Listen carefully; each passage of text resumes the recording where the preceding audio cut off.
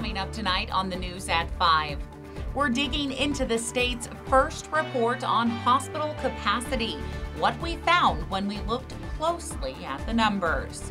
Plus, ballots for the November 3rd election hit the mail today. We will tell you how many were sent out. From Montana's news leader, this is MTN News at 5. Good afternoon and welcome to the News at 5. I'm Jessica Nelson. Thank you for joining us.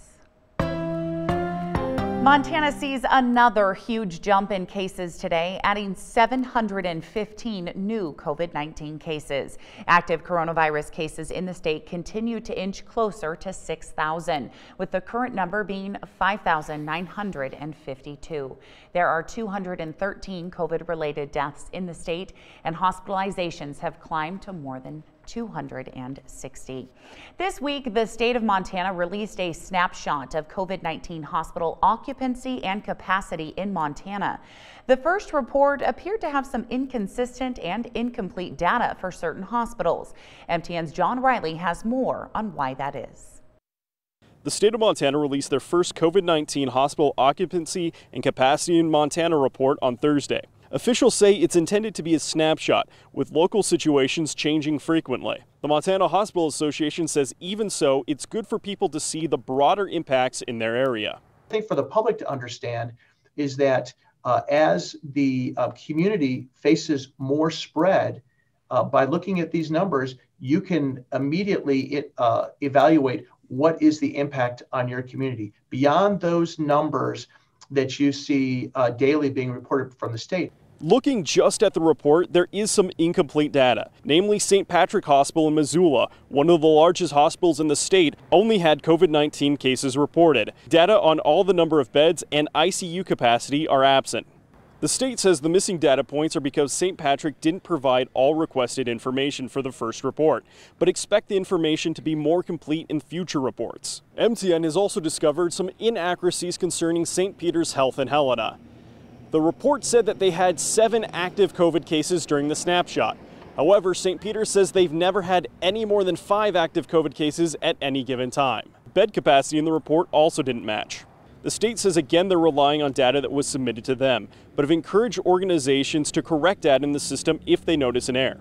MHA told MTN there's going to be anomalies, but they're working with the state and their members to help sort them out. But even without the report, with continued rise of COVID cases, hospitals need people to follow social distancing guidelines and wear a mask. This is not a question of whether or not you're violating someone's civil liberties. This is a question of what is our role in humanity? What is our role in terms of how we are going to care for one another? And we know we have vulnerable populations. Montana has the 6th oldest population as a percentage of our total population. Reporting in Helena, John Riley, MTN News. Tonight, coronavirus cases at Benefice Senior Services in Great Falls continue to rise. The most recent report says there are 24 confirmed cases at the Eastview campus. There are no confirmed cases at the other 2 campuses, but some infected residents are reportedly being moved to other campuses. Now, MTN did reach out to Benefice to ask why. They have not heard a response. Time now to check our forecast with meteorologist Curtis Grevenitz. Well, you reminded me the good news is that today is Friday.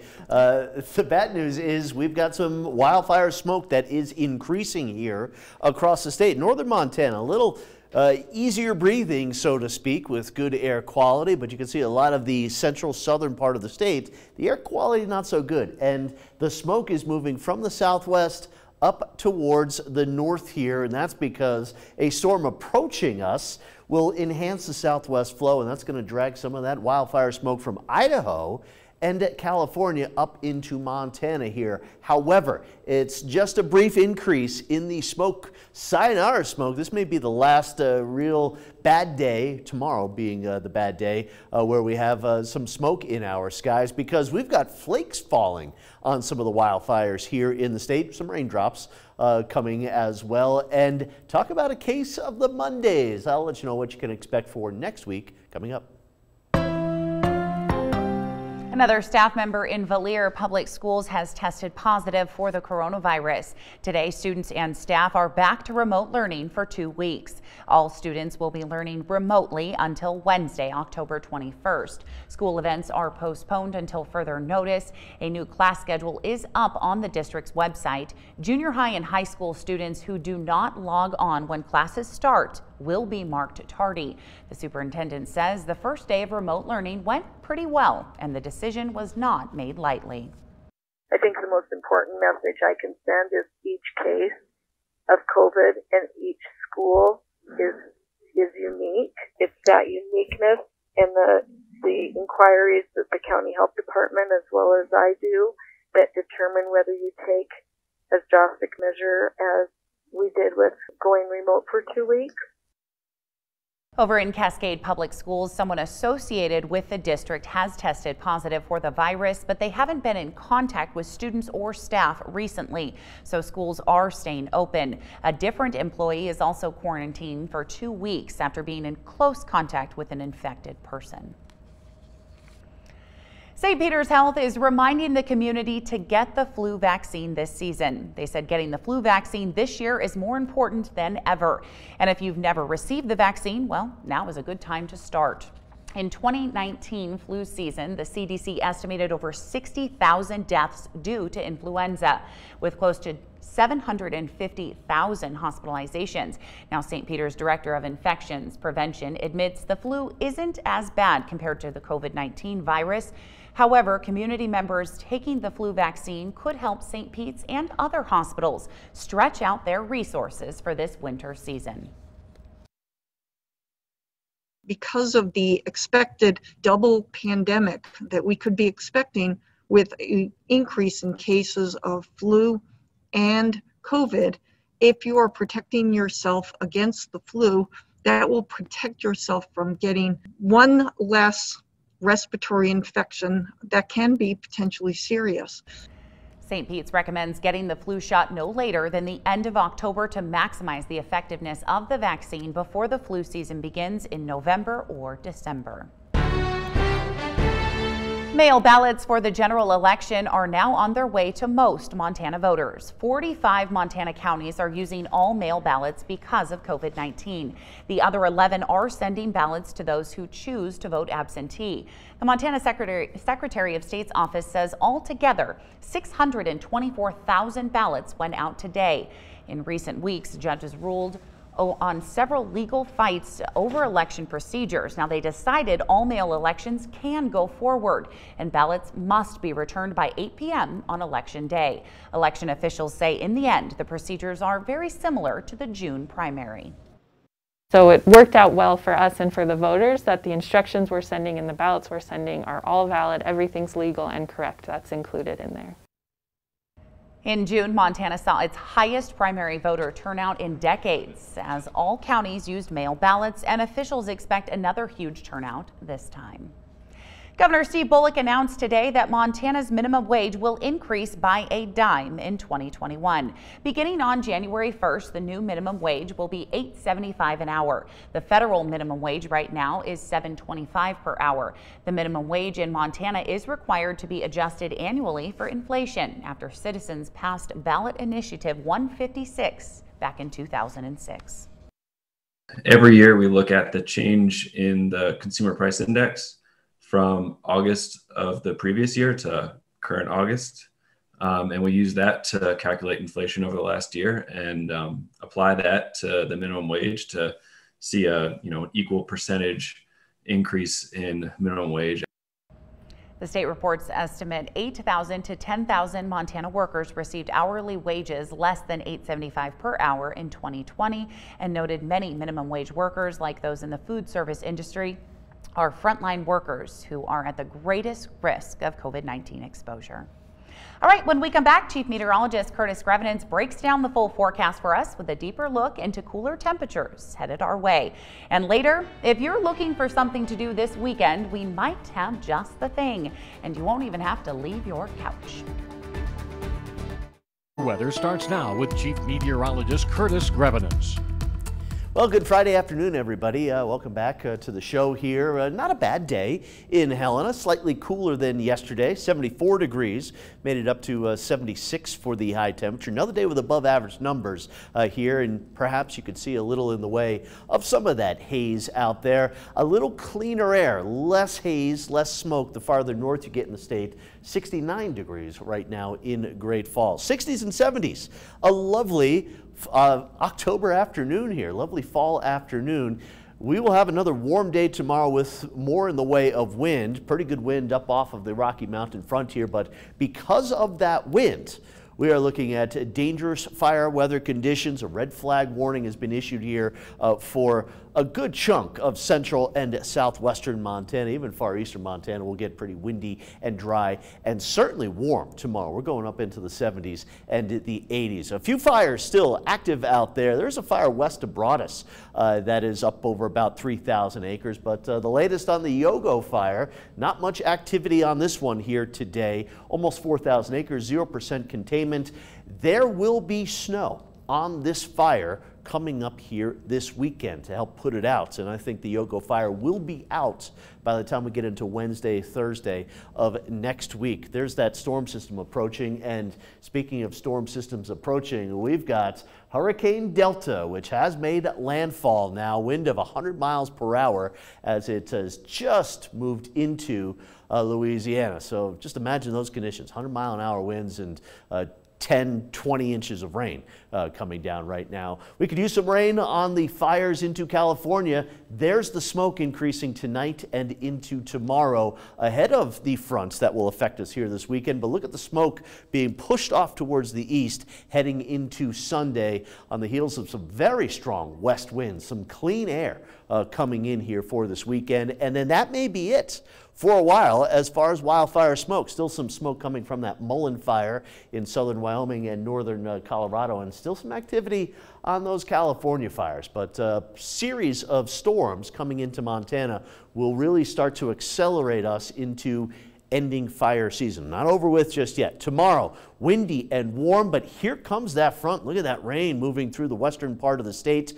Rain showers likely coming into around Helen around 5, 6, 7 o'clock in the evening. Not much around Great Falls. May even be a rumble of thunder. This is not a huge rainmaker here, but as we get into Sunday, very windy conditions. And look at the snow showers flying in the mountains. A couple of mixed rain and snow showers will fall in the lower elevations as well. Now, down the Continental Divide here, there may be several inches of snow by Sunday afternoon. A little snow out there around the Little Belts here as well. Here's the forecast for tonight.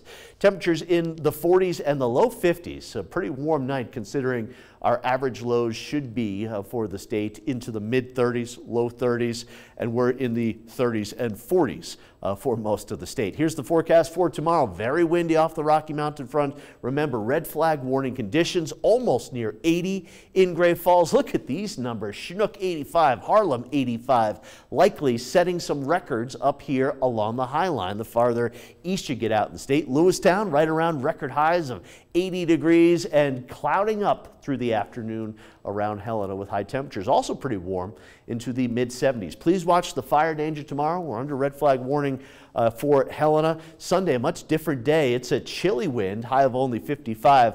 Case of the Mondays, some rain and snow. Snowflakes could mix in down to around the Capitol level, the Capitol building level there, kind of on the south side of Helena. Some rain showers Tuesday into Wednesday.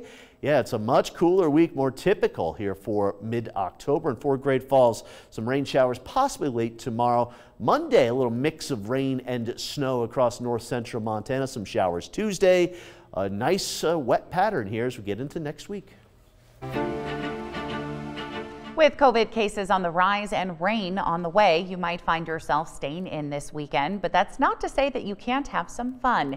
MTN's Megan Mannering tells us how the Montana Film Festival is coming to you this year. Grab the popcorn, hit the lights, and don't worry about changing out of those sweatpants, because this weekend you can attend the 6th annual Montana Film Festival from the comfort of your own couch.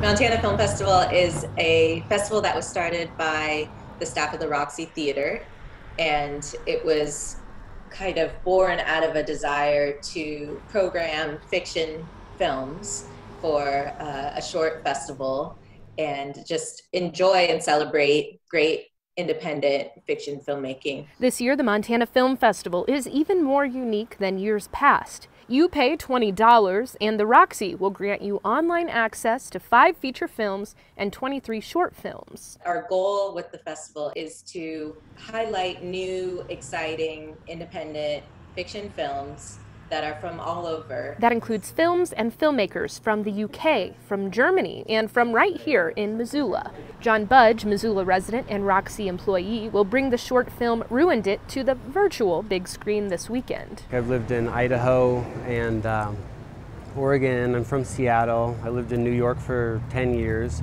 And all those people that live there wouldn't have been able to see Ruined It if the festival wasn't virtual. So, you know, there's a big silver lining to it.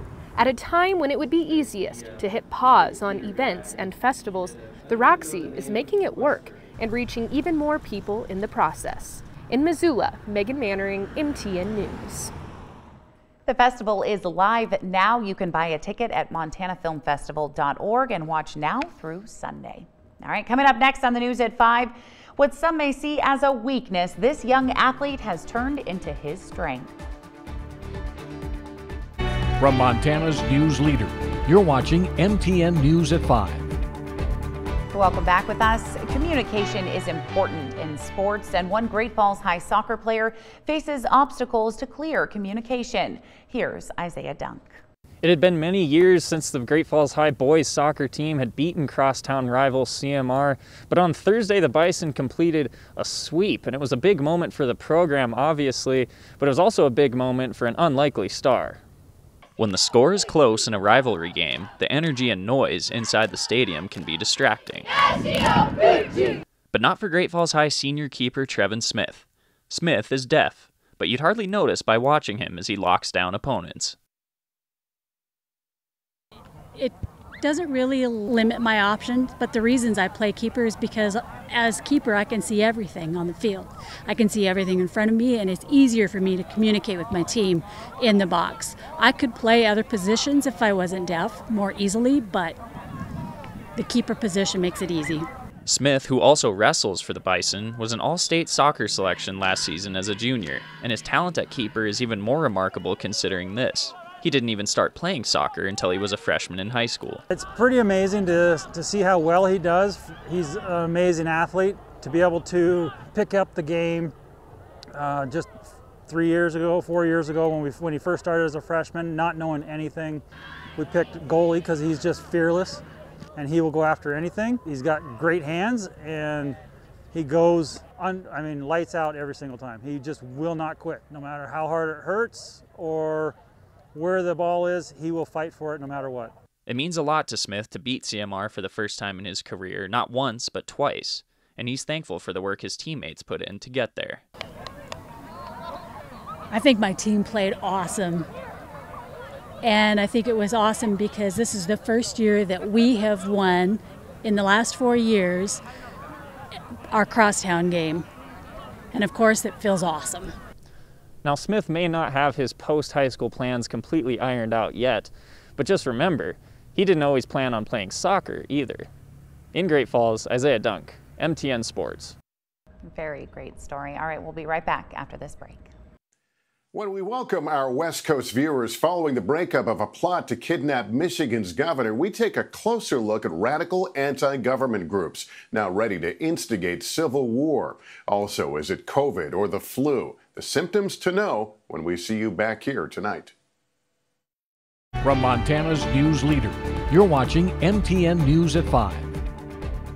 If you missed any of tonight's newscast, you can re-watch any of the stories on your favorite streaming device and watch live streaming news and features all day long. Just download the KTVH streaming app. All right, thank you so much for joining us this Friday evening. Have a great rest of your night and a wonderful weekend.